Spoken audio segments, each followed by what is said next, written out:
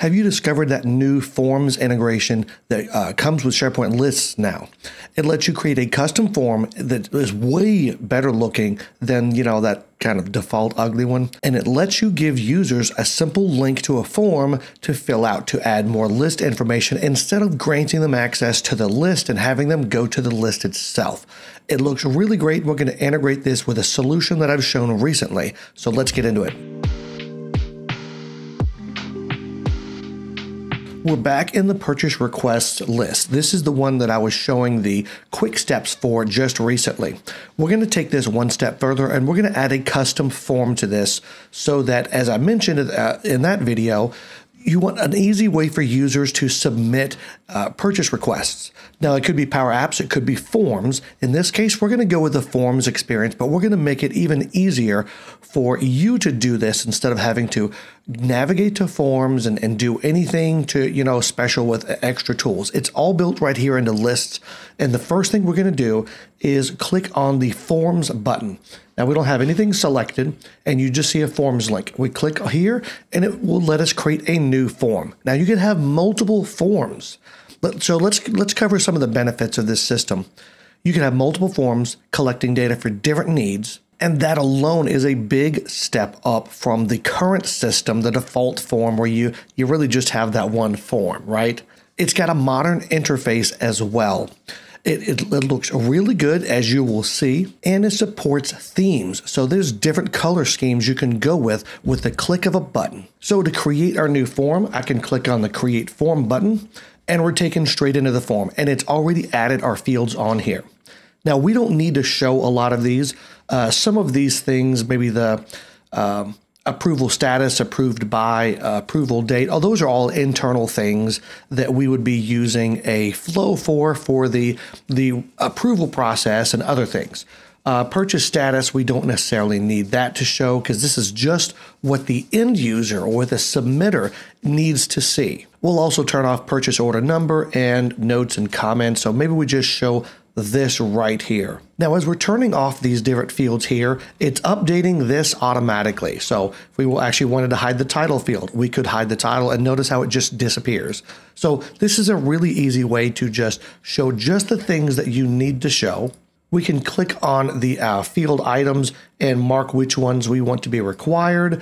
We can edit different things about this. We can even edit the column itself in the list from this form interface.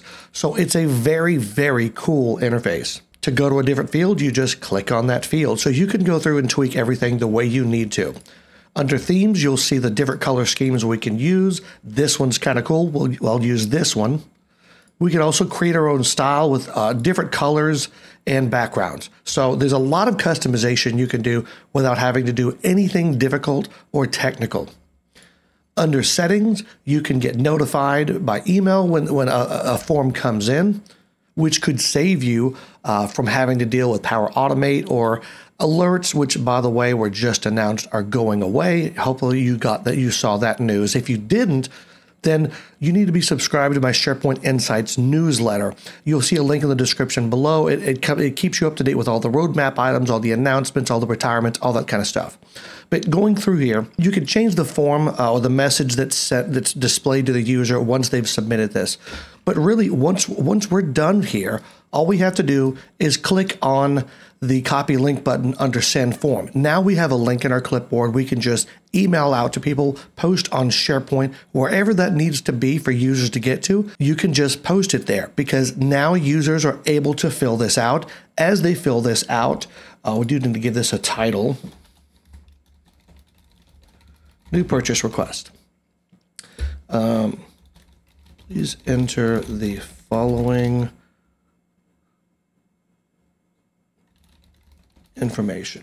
Once people are filling or as someone fills this out, it automatically creates those list items. They don't have to navigate to the list. They don't even have to know that there's a list in the background. That's just how simple it is, and that's the way it should be. The users should be unaware of where this data is really being stored.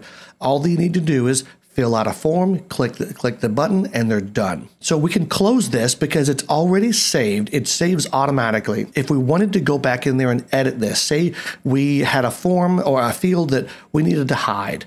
Well, you can just click back on here and you're back in the edit experience.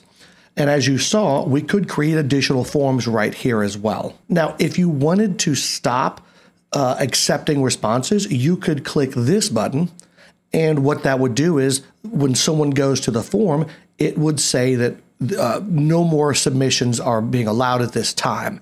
So you could turn on and off that form without actually having to delete it, which saves you a lot of time. You also see options to duplicate the form and of course, delete that if you don't need that form anymore. Now, to see what this form looks like, we could just bring up a new tab and go to the form.